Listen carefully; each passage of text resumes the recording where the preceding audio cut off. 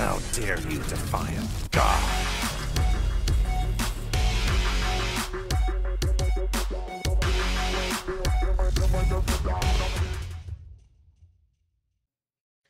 Yo, what's going on, everybody? This is your boy 2Raw. I've been having a couple of people come into the stream and asking me how I set up my OBS, what settings do I have, what's my GPU, what's my CPU.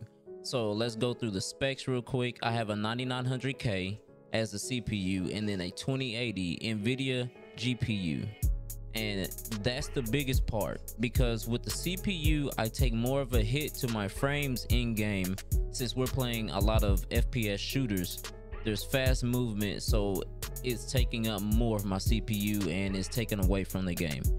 And with the touring cards, the 20 series mostly,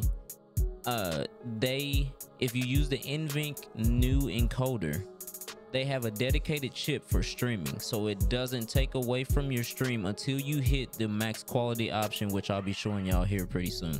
So let's get into the settings. And I'm just going to go through the main points like the output in the video, and I think there's a couple of advanced settings that we need to go through. But in general, I do have automatically record when streaming and automatically start replay buffer when streaming, so I can start my record, I record and stream at the same time. And then the replay buffer is kind of like what Dr. Lupo has, where he can clip 15 seconds and then have it on another screen and it'll pull up a replay. But let's get into the output. So for my streaming settings, I have the NVINC new.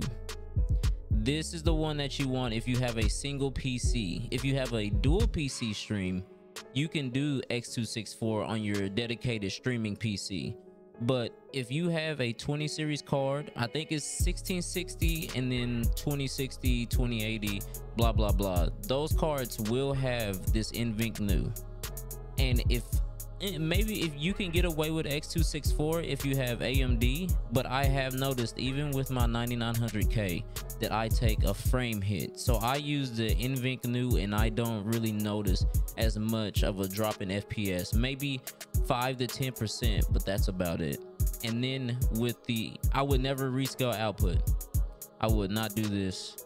It's not as crisp as what I'm going to show you in the video tabs, and I'll get into that later.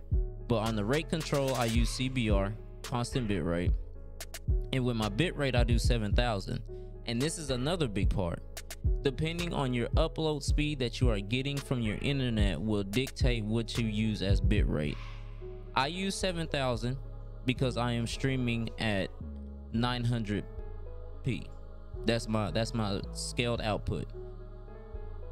I have 30 megabyte upload. So if you have, I would say above 20, let's say 15. If you have above 15 upload, you could do 6,000 or higher. But if you have below 15, and I think the recommended is 12 to do 6,000 bit rate, but I would say 15. If you have below 15, I would do 4,500 to 5,000 bit rate. And I also only do above 4,500 bit rate because I get the transcoder in Twitch. So let me show you what I'm talking about. So here, if you have these transcodes, I would set it at whatever bit rate I had or that I could handle, the highest bit rate that I could handle. Because if you don't have those and you're streaming at, let's say 1080p and 7,000 bit rate, but someone is on their mobile phone, their stream is good. That stream is going to buffer for them and they're not going to be able to watch your stream. So I would pay attention to that too. My keyframe interval is at 2. That was recommended. And max quality is what I set it to. Now, if I start having problems with frames or my encoder is overloading on OBS, I will drop this down to quality or performance. Max quality will use the actual GPU resources other than the dedicated streaming chip inside of it. And then I will put my profile at high. If I start having problems, I will go here too and drop this down to main. I have my look ahead turned on. I have psycho-visual tuning turned on, GPU at 0, and then max B frames at 2. Now video, I can't change this because I'm actually recording on it right now, but this is a big step. This is a big thing right here.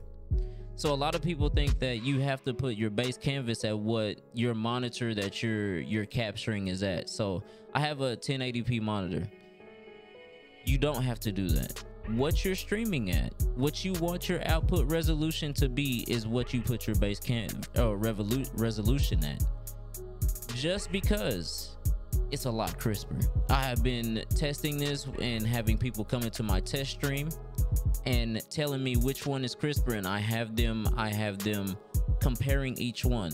When I have it downscaling from 1080 into 900p or 720, it's not as crisp as when I have them match. So I would have them match, and then I have my downscale filter at length zones. But if I do have problems with that, I will drop it down to bicubic. It's not as crisp as length zones, but it's very negligible. And I stream at 60 FPS, which is not a necessity. If you stream at 720 and you can do 4500 bit rate and do this at 30, and that your PC can run that, I would do that. 30 to 60 FPS won't matter if people can watch your stream. Once again, we're going for something that people can get into and watch, not buffer the whole time, because it happens to me on my mobile. When I'm not when I'm not on Wi-Fi and I'm like riding with my wife or something, and I'm trying to watch one of my buddies that are streaming, and they don't have the option for me to go from, let's say, 1080p to 720 or 480, I can't watch because the internet here is not, or my connection is not fast enough to not buffer. And then in the advanced tab, I have my process priority above normal, and I always start OBS in administration mode. This makes it so that OBS is more of a priority than other apps. So you will get more cores towards this, towards your OBS, and towards putting the stream out, so that you won't get any encoding overloads or any errors while you're in OBS. And I think that's about it. So I appreciate y'all checking the video out. If you have any comments, leave a comment, or if I missed anything, just let me know and I'll try to get back to it.